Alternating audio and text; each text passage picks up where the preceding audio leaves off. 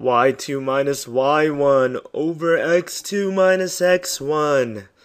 y2 minus y1 over x2 minus x1.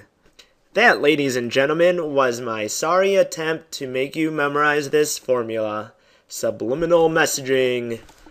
This is a slope formula. It goes by the difference of y over the difference of x.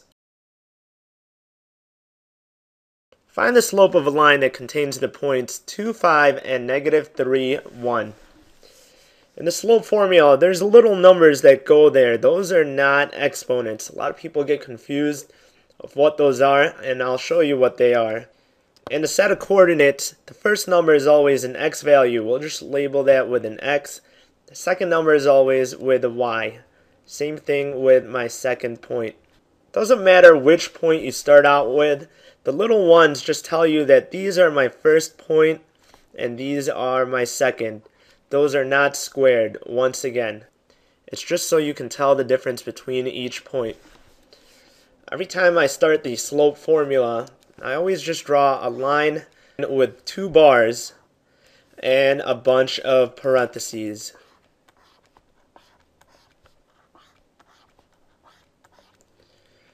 Now, to calculate the slope formula, just plug it in. Plug in all the values.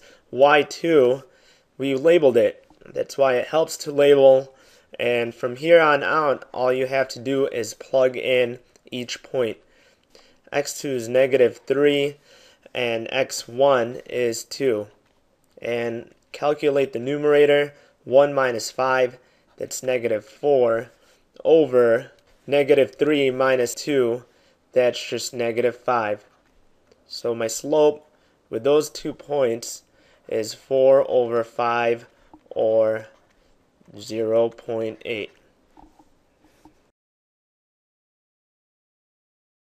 In order to use the slope formula, remember you need 2 points.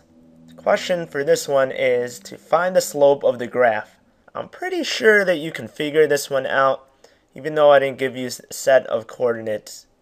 Please pause the video and try out the problem. When you are done, unpause the video and you'll see the answers. Here is the answer for the question. The slope of that line is 7/4 or 1.75. Once again, if I were you, I would start the problem by labeling everything. First, label your coordinates. Then I always like to put the xy's xy. The 1's mean it's my first point, the 2's means that it's my second point. It doesn't matter which point you consider as your first and second. You could have flip-flopped these as long as you use the formula correctly. Once you have everything labeled, all you have to do is make like Glade and plug them in. Substitute y2 minus y1 over x2 minus x1.